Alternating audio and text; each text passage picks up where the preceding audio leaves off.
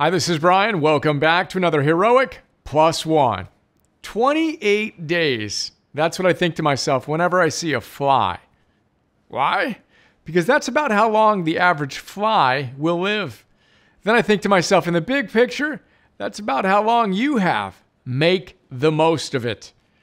Now, one of the places I tend to see a fly is in our kitchen as he, or is it she, is trying to get out of the house through the big window above our sink that looks out into our backyard. Leaning up against that window is a framed quote from Mary Oliver that perfectly captures the spirit of my reflection. She tells us, "Tell me, what is it you plan to do with your one wild and precious life?" And that's what I was thinking about when one of our beloved coaches, bless you, Marianne, asked me a question in our recent Soul Force Forge.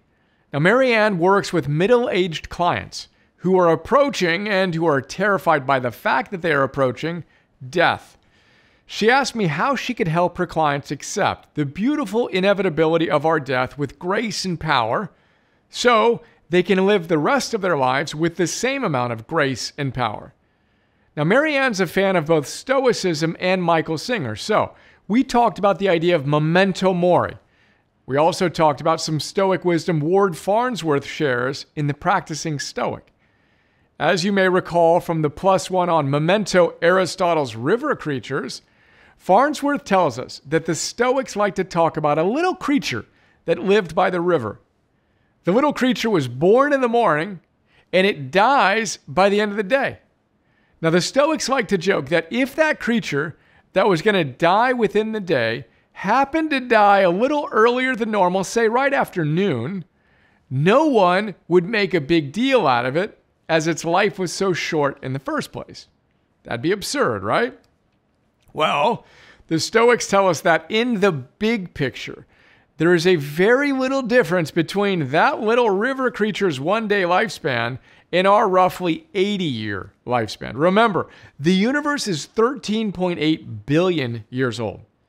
You know what one day is relative to that 13.8 billion years? Here's the math. 13.8 billion years is a little over 5 trillion days. One day out of 5 trillion days is 0.0 and a lot of zeros, 1985%. Trust me, a lot of zeros there. 80 years is 29,200 days. 29,200 days out of 5 trillion days is a lot of zeros, and then 57971%.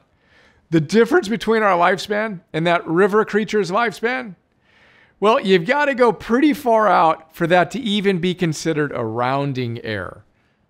All of which leads us to the point of today's plus one. Life is short. Let's embrace the harsh reality of that fact. And let's embrace the harsh reality of the fact that life is also incredibly challenging, especially when we resist it. Then, let's quit complaining about or ignoring the harsh facts of our reality and do the work. Turn up the heat. Hit your activation energy point. Show up like you mean it. Practice your philosophy because this isn't a dress rehearsal, hero. And before we go, one more question. Tell me, what is it you plan to do with this precious life of yours? It's time for you to give us all you've got today.